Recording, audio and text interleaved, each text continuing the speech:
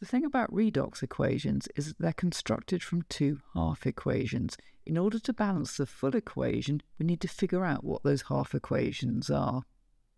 Step 1 is to use oxidation states to figure out what has been oxidized and what has been reduced. So copper starts off with an oxidation state of 0 because it's a metal, and it ends up as +2. Clearly, it has been oxidized because the oxidation state has increased. Nitrogen goes from an oxidation state of +5 in the nitrate ion to +4 in nitrogen dioxide.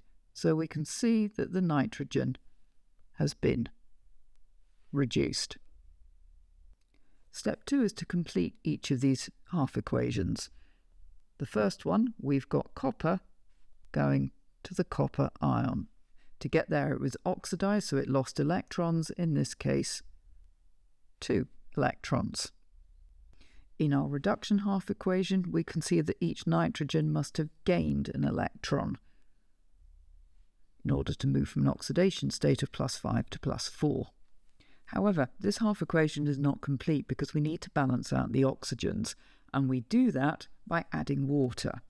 I have 3 oxygens on the left-hand side, 2 on the right, so I need to add just 1 water molecule. My oxygens are now balanced, but now I've introduced hydrogen into this half equation.